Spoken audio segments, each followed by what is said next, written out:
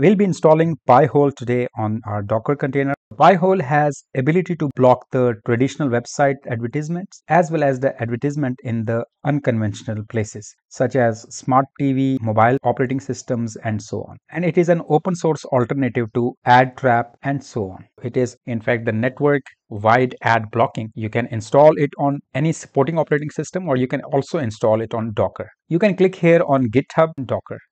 So here the Docker details are available here. So I'll be mainly using Docker Compose. I'll be opening my Proxmox server here and I'll be opening my Docker container here, for which I have already explained you that how I'll be using. So this is my Docker container. Inside Docker, I'll be creating a new container. Here if you see Docker PS, so I have these containers which are running right now. And I created one folder here which is Amjad, and inside this I had two stacks available. So I'll be creating a new stack.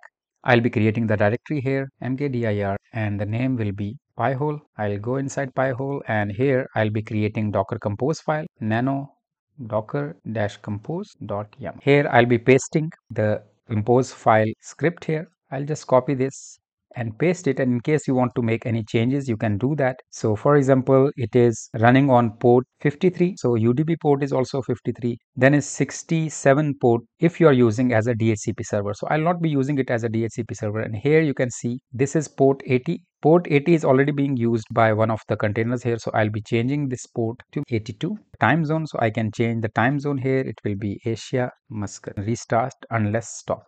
So these are all the details here.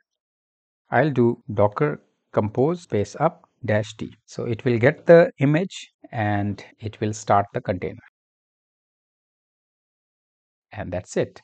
Now you can see here that docker space ps Pi-hole is running port 82, which is bound to port 80. So I'll be accessing this via port 82. IP address is 192.168.240.6. So I'll be accessing it 192.168.240.6. Port is 82 and slash I'll be typing admin. And one thing that we did not do is that we did not set up the password. So I'll be going back here to Docker Compose again here and I'll be typing sudo nano docker-compose.yaml, and here if you see web password, I'll just remove this and web password will be syncprix.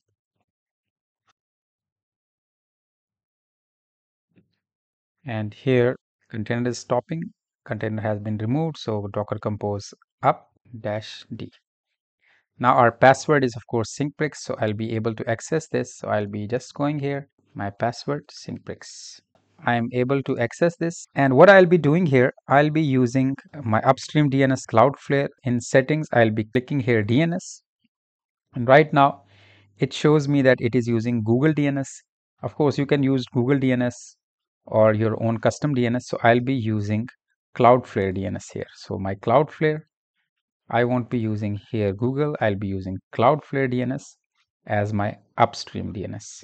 After choosing the Cloudflare, I'll be just clicking on save. Pi-hole is being used as DNS, which is 192.168.240.6. I need to make sure that when my pfSense gives the IP addresses, it also uses the Pi-hole as DNS. If I go back to my pfSense here, my user ID, password, services, and DHCP server DNS, instead of 240.1, it will be using 240.6, which is my Pi-hole DNS server. So every time my users will be getting the IP address from the DHCP server, which is from pfSense, the DNS server will be used as 240.6 Pi-hole. And if I see my dashboard here, you can see right now there are no queries. Let me now get the new IP address here, ipconfig release, and then ipconfig/renew. So my DNS is updated now. Now I'll try to access any site which has ads, for example syncprix.com, and open any of the blog here, and it definitely has the ads here. Now the ads will be blocked. I'll just refresh this. You can see here that 213 queries were there, 12 queries are blocked, and total percentage blocked is this. So this way you can of course now start blocking the ads, whoever was trying to access from localhost also and from here also. So all the ads are blocked. This is the best way to block the ads on your network. Of course, it has a variety of features. I have explained you in the Pi-hole video. Local DNS record, so I can create the DNS record here also. For example, I'll be creating the local DNS record, which will be pihole.syncprix.com, and the IP address will be 192.168.240.6. So this way I can start creating the local DNS records here. So it will create all the DNS records for my local IPs.